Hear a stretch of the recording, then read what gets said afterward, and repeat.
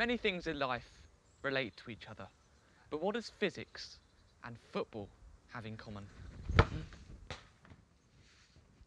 many attempts does that take? You lost count? Yeah. So first question, what actually is a force? A dictionary will tell you that a force is any interaction that, when unopposed, will change the motion of an object. That's probably the quickest and easiest definition. But what does this mean practically? When I kick the ball, my foot applies a force on the ball. Since there are no other forces opposing it, the ball starts to move. But forces can also be used to slow down or even stop moving objects. If I pass the ball to my brother, he applies a force on the ball that acts in the opposite direction to its travel, which causes the ball to slow down and stop. The resultant force is the sum of all the forces acting on an object. Forces are known as vectors, which means they have both a size and a direction. If I take this object here, for instance, and I applied a force on this object in this direction, if at the same time I also applied another force with the same size as this force, but in the opposite direction, both forces would effectively cancel each other out. I mean, not literally an explosion. And there will be no resultant force.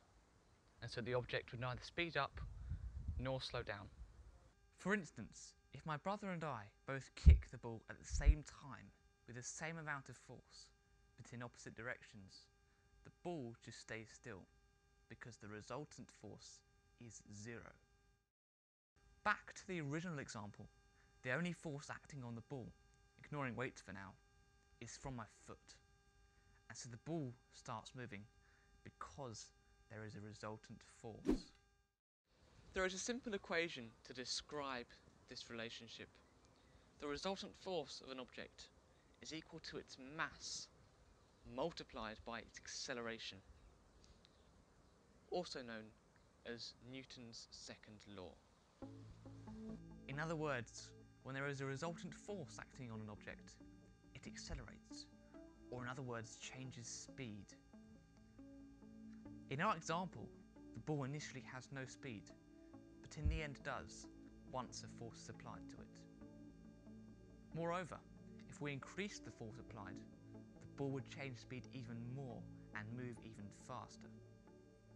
That's why in a real match, if you kick the ball harder, it travels faster. But wait, let us rewind. Before the ball is kicked, you may think that there are no other forces acting on the ball, but you'd be wrong. The weight of the ball acts downwards on the ball, pulling it towards the ground. But then you ask, so why isn't the ball moving towards the ground or accelerating towards the ground?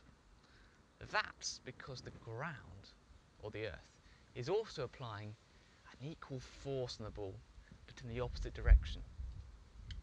These forces effectively cancel each other out, as we saw earlier, and so there is no resultant force, and so the ball stays completely still. This is the start of Newton's third law. Similarly, when I kick the ball, I exert a force on the ball, and it starts moving towards the goal. However, the ball also exerts an equal force on me, but in the opposite direction. And in this instance, causes my already moving leg to slow down. But there is still one final question to answer. Once the ball leaves my foot, the force from my foot no longer acts on the ball. So why does it keep moving? When the ball is travelling, no other forces are acting on it.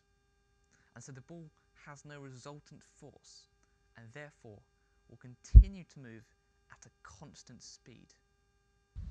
This is known as the inertia of an object, and states that any still object or any moving object will stay still or continue to move at the same speed unless another force acts on that object.